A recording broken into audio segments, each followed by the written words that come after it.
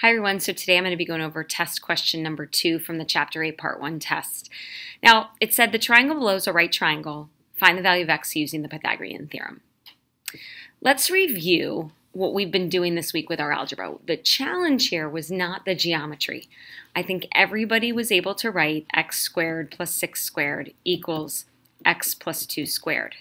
Now, because that is a binomial, if you made a mistake, one mistake that was made was that you didn't put it in parentheses. Anytime you have a binomial and you're doing something to it, you should really put parentheses around it. But this is where the algebra got in the way of your understanding. So here's what I mean. This week we've spent time, in the last couple of months actually, we've spent time understanding what x plus 3 or any x minus any number squared means, right? And I've cautioned you that it does not mean x squared plus 9.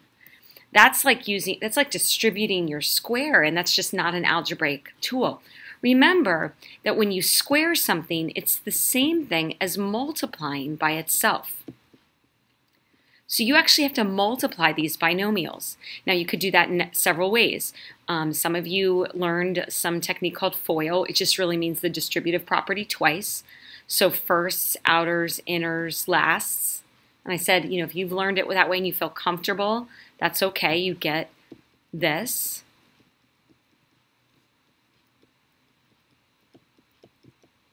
You could use the area model and make a rectangle with sides x and 3, and multiply. It's the same process, just visually. Then combine the like terms. Or we did review the pattern that occurs every single time. Square the first term, double the inside product,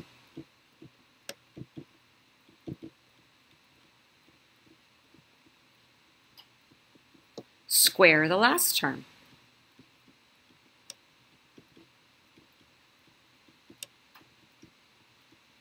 So that would be, square the first term would be x squared, double the inside product means 3 times x, which is 3x, and double that, so 6x, and then square the last term, which would be 9.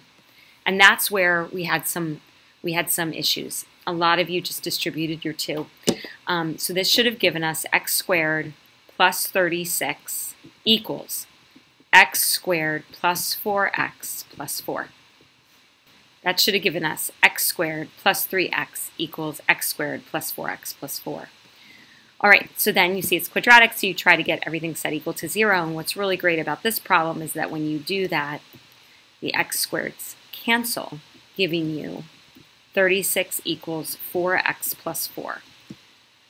And you solve the linear equation. It's linear. Why? Well, because the highest exponent is 1.